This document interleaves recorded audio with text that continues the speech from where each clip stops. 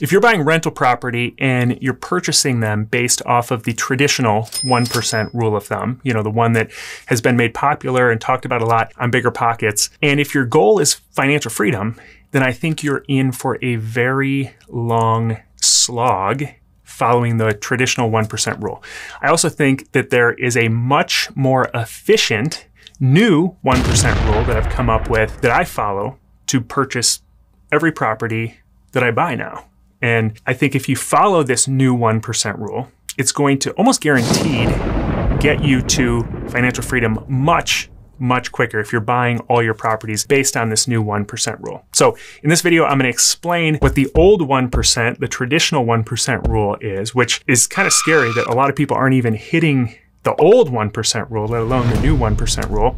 So I'm going to explain what that is. Then I'm going to explain what the new 1% rule is that I recommend you target when you're purchasing properties. And then I'm going to show you how easy it is to find properties that meet this 1% rule.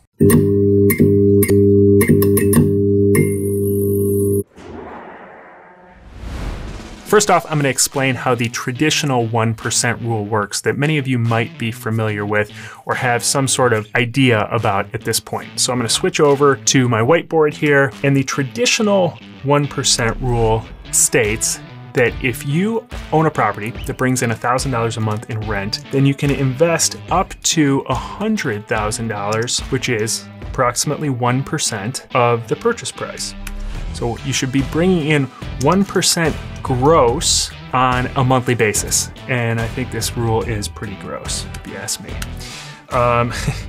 So you can do the math and say, okay, if you bought in an area where, you know, you bought a 3-bedroom, 1-bath house that brings in $2,000 a month in rent, then you can invest up to $200,000 into that property between the purchase and any improvements. And again, that's 1%. The reason I don't like this rule that much is because it deals with gross numbers, which I don't think really matter that much. And the concept behind this is if you bring in $1,000 gross, then once you take out your expenses like your mortgage, your taxes, and your insurance, and then any set-asides for vacancy and maintenance, then you should be left over with at least a few $1,000s a month of cash flow. So in this scenario, we'll just assume that all your expenses are around $700, so you're left with $300 cash flow or net income coming in on a monthly basis. Now, if your goal is to just use these investments for retirement and you're not, you love your 9-to-5 job, you're planning to work there till you're 65, and you're just looking for a place to put your savings, I think this is great because, I think the returns are going to be better than just investing it in a mutual fund. However, if your goal is financial freedom and you want to get to financial freedom and enough cash flow to support your lifestyle as quickly as you possibly can, I think that this rule is not super effective. And the reason is, let's for example, say that your goal is $12,000 a month of cash flow. That's going to pay all your bills and support your lifestyle into perpetuity, and that's giving you freedom. If that's the case, and you're bringing in $300 a month per property, you can do the math and realize that that's 40 properties. 40 properties on a Excel spreadsheet doesn't sound like that much. Okay, I'll just start buying properties and get to 40 properties. The problem is, and this is coming from somebody who owned 26 long-term rentals before switching over to this new strategy that employs the 1%, the new 1% rule. As I started accumulating properties, on paper, the $300, most of mine actually were $400 to $500 per month. It looked good. It looked good on the spreadsheet. But the infrastructure required to support that many doors, because keep in mind, every new property now is a new lease, a new tenant, a new set of issues that could come up, a new set of maintenance tasks.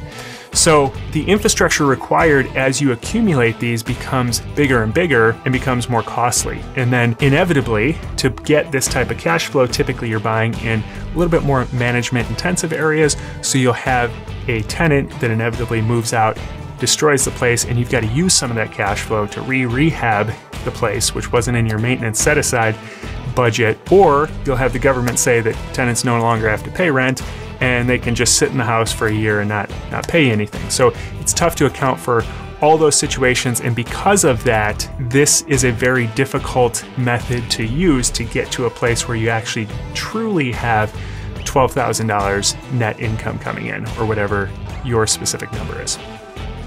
Back in 2017, I went from purchasing long-term rentals, similar to the ones I just described here, to purchasing short-term rentals using this new 1% rule that I'm about to describe. And the difference in terms of progress toward financial freedom was night and day.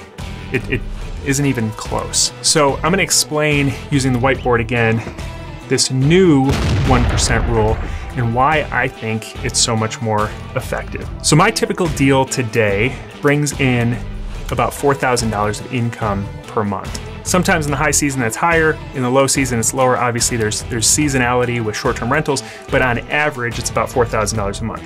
The costs, or my expenses on a monthly basis, are around 50%. I have about a 50% expense ratio to operate our short-term rentals. Now you can see that the expenses on a short-term rental are much higher. I still have my regular long-term rental expenses like mortgage and taxes and insurance, but then you've also got cleaners, you've got utilities, you've got the lawn maintenance, all that stuff is on you now as a short-term rental owner. So higher expenses, but also much, much higher income typically. So you're left with about $2,000. The difference here is that this is net, it's not gross.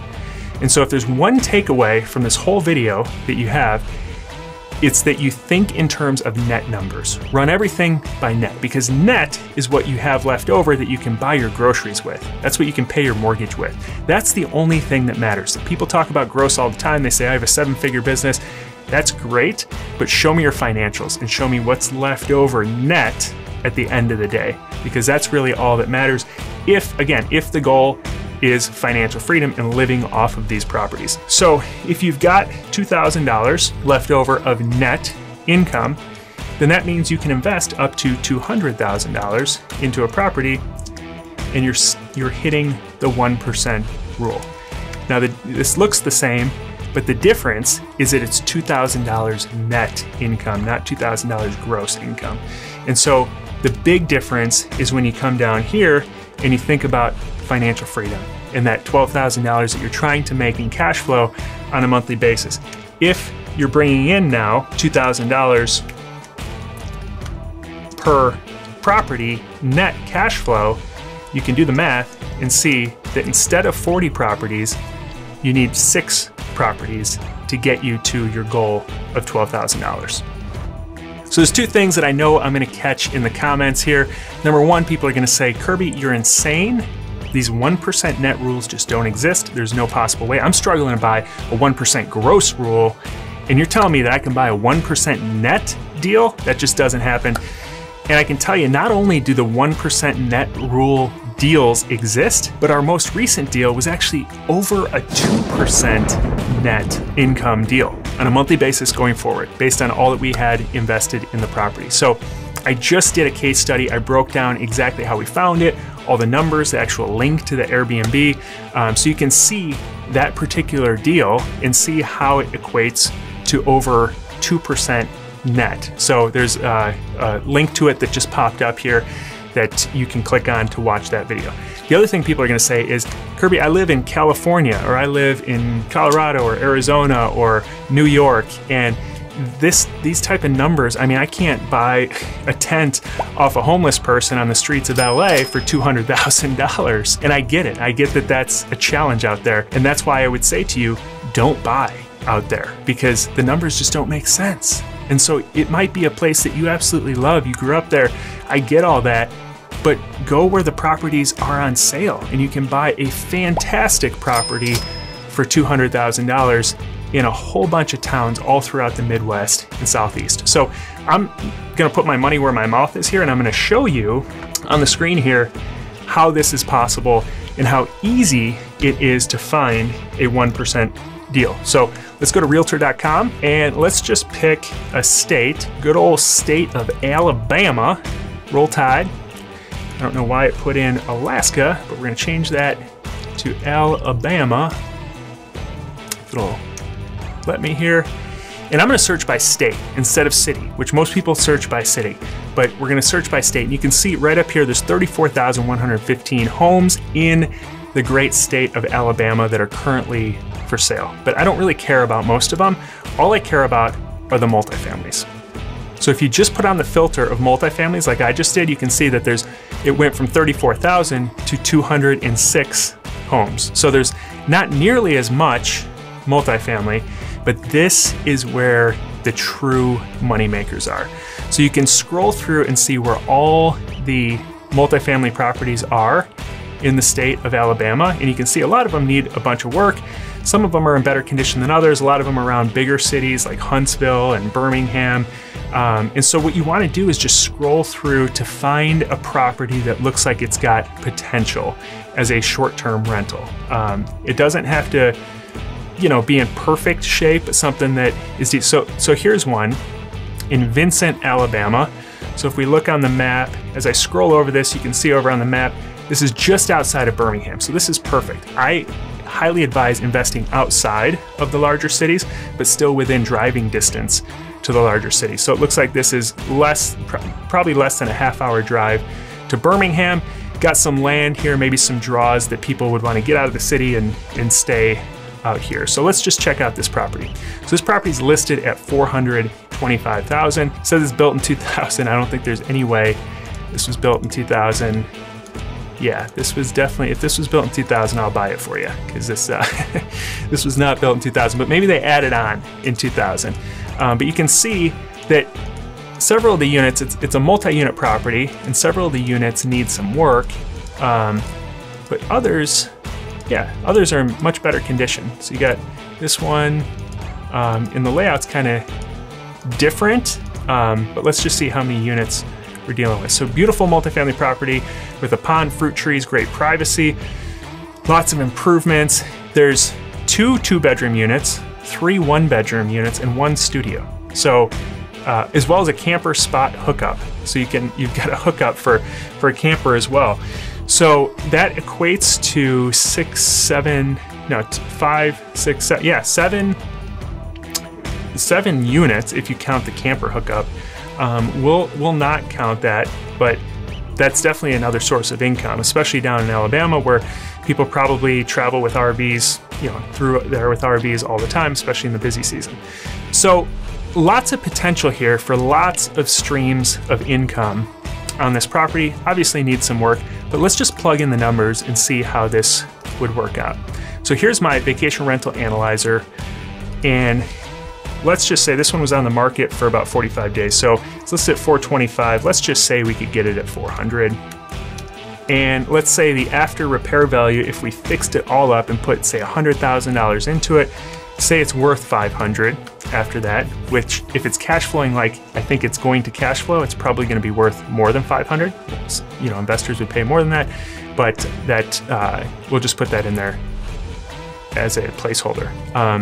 Let's look at now the property taxes. It's not showing property taxes. We'll just assume that they are around 4,000, probably not even, but that's 1% of the purchase price. Annual insurance will leave $1,500. Repair costs about $100,000 that we need to put into this, and then furnishing costs for 6 different units. Even though they're small units, we'll put in $30,000 for furnishings. So let's say we're gonna finance it at 75% of the purchase price, and then we'll get a private loan for $100,000 to do the rehab. So you've got 2 loans on it. One's from the bank, one's private loan. So now in this area, let's just assume that in the high season, you can get about we'll say 130 per unit. I know it's not obviously a super high rent area, but for the 2 bedrooms, we're gonna say 130. Then for the 3 1-bedrooms, we're going to say that each one brings in about $100 a piece in the high season, and we could verify this. But since I only have 4 lines here, we're gonna combine all 3 1-bedrooms together. So that's $300 across all 3 of them.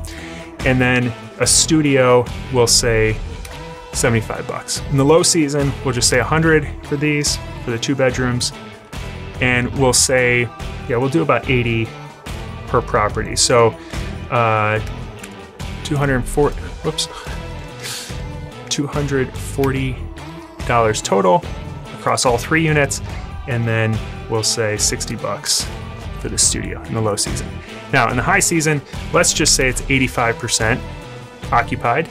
In the low season, it's 50%. So that equates to, actually we'll go lower, we'll go 45%, just to make it very conservative numbers here. I don't wanna, go too crazy with these numbers. I think you could hit 85% and 45%, especially with as low as these nightly rates are, pretty simply. So that equates to $568 on average across all of them at a 65% occupancy, brings in $140,000 gross on this property monthly. Now, if you're cleaning 5 units, you're probably gonna do in the high season, that's maybe 30 cleans a month, and then in the low season, 15. It's all pass-through revenue anyway, but it's an additional $27,000 of revenue. So your overall gross revenue is $167,000 on this property, which equates to about $14,000 per month on average across the property. So you can see what your mortgage is based on a 75% DSCR loan, and then you can see it with a second loan on it for another $100,000 at 10%. Your payments $833 per month. So you can see how the insurance and cleanings all work out. Utilities will go real conservative and say 700 bucks per month. You're gonna have economies of scale where you're sharing walls and furnaces and stuff like that, most likely. So, you're gonna get some economies of scale there. Lawn and snow removal. It's not gonna be much snow. You're gonna have some lawn. Look like a decent sized lawn, so we'll do $250 a month. And then consumables per unit, we'll say about 50 bucks per month. And toilet paper, all that stuff. So that's about $300 on a monthly basis. Then I always have a maintenance set aside because there's always little stuff. So if this is the case, purchasing this property, and these are the numbers, which I think are very conservative, and we're not counting in the camper hookup, this equates to $80,000, $295 of net income.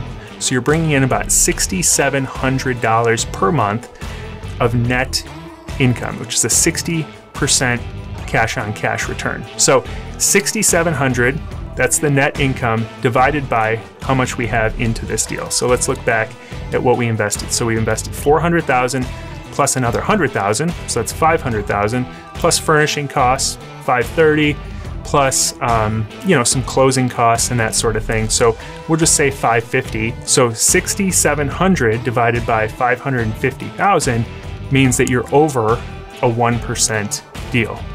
And these, I think, are very doable numbers. I don't know a whole lot about Vincent, Alabama, but I've run numbers in lots and lots of cities, and I think these numbers could absolutely work. But let's just say I'm off, and I'm off by 50%, and you're only making $3,300 per month on a $500,000 investment. That's still a pretty darn good investment.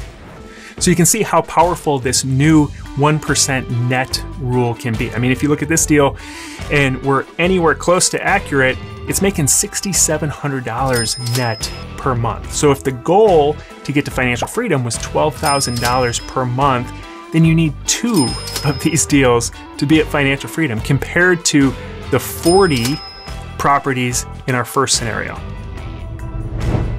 So if this video was at all helpful to you, hit the like button so that the algorithm can be notified. And then the main thing that I ask is that you share it with a friend, somebody else who might be interested in investing in rental properties or getting to financial freedom. It might be the nicest thing you ever do for them.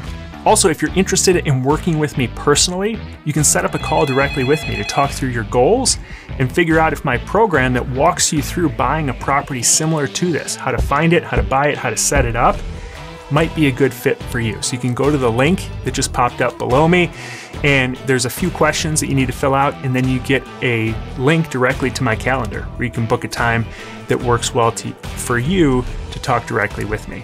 Good luck, and I'll see you in the next video.